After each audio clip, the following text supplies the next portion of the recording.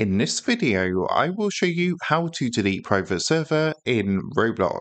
This should be a quick and easy tutorial to follow, but before we do continue, please consider leaving a like on the video and also subscribing to the channel. I really do appreciate it. With Roblox, you have paid private servers and free private servers, and the process is slightly different to cancel your server depending on whether it's a free server or a paid private server. So to get started, what you want to do is open up roblox.com and log into your account. Once you're logged in, come up to the top left hand corner and click onto these three lines to bring up this menu. And then what you want to do is come down and click onto inventory. Then what you need to do is come to the category menu on the left hand side, scroll down and you're going to see an option for private servers. So if you hover over this, you're going to get some more options come up. And what you want to do is click onto my private servers.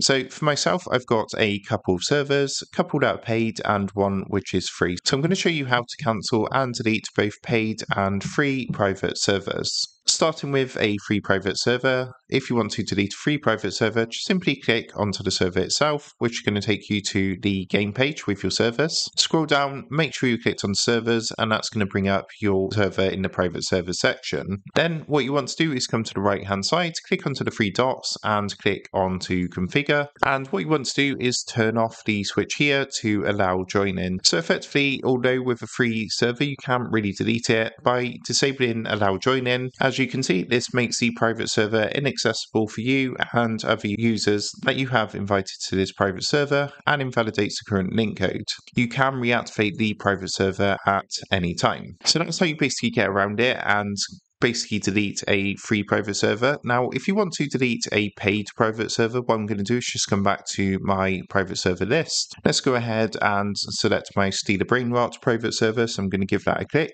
And here we are. As you can see, I've got my server here. So what you want to do to delete this is again come to the right hand side and click onto the three dots. But you can see on paid private servers, you've actually got an option to cancel. So what you want to do is give that a click, and basically it's going to give you access until your next bidding period, so until you're next due to pay for your private server, which is generally monthly. So all you need to do is simply click onto yes, cancel, and then what's going to happen is the server is going to be cancelled. So that is how to delete a private server in Roblox. With that being said, I hope this quick tutorial did help you out today, and if this did help you out, I would really appreciate it if you was to consider dropping down below the video, leaving a like, and also subscribing to the channel. With that being said, I just want to take a minute to thank you guys for watching this quick tutorial, and I will see you in the next video.